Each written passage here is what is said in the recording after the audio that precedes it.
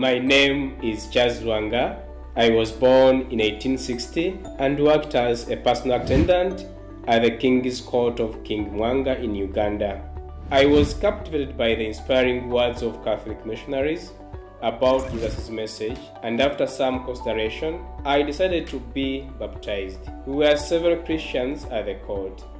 The king would not easily give up his lifestyle and disliked Christians.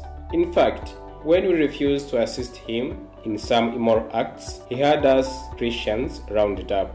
We were faced with the choice between obeying the king or obeying Jesus. Without one exception, we all chose to obey Jesus. That angered King Lwanga so much that he ordered us to be burned alive. Although we loved life, we loved Jesus more and gladly accepted our fate, knowing that life continues after earthly death. In heaven we pray for you, that you may live the gospel with the same intensity as we did, following your own path with Jesus.